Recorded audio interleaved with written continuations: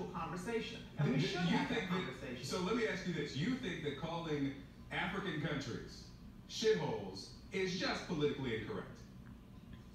I'm saying that the president can, at times, makes politically incorrect statements.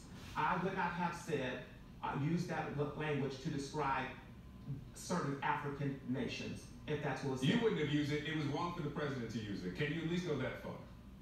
I don't think that I would have used it. And I think the president... I don't know that this is asking too much than to ask you, is it wrong for the President of the United States? And put aside your personal affinity for the man, let me ask you about your respect for the office. Is it wrong for the President of the United States to call the 54 nations of an entire continent shitholes? That's a simple question.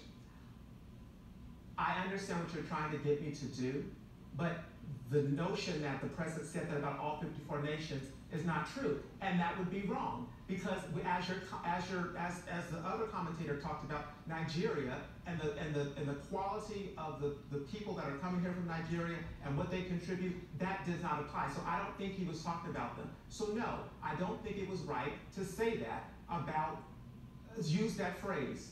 But I do think it is perfectly okay and not racist to have an intellectual conversation when you're talking about immigration and making comparisons to say there are differences between one country and another country, one city in America and another city in America. The recovery in Mississippi versus the recovery in New Orleans based upon after Hurricane Katrina.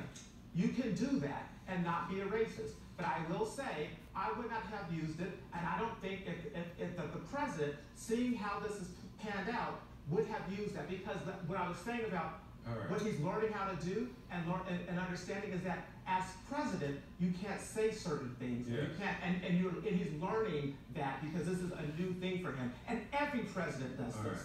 Every president has it. But to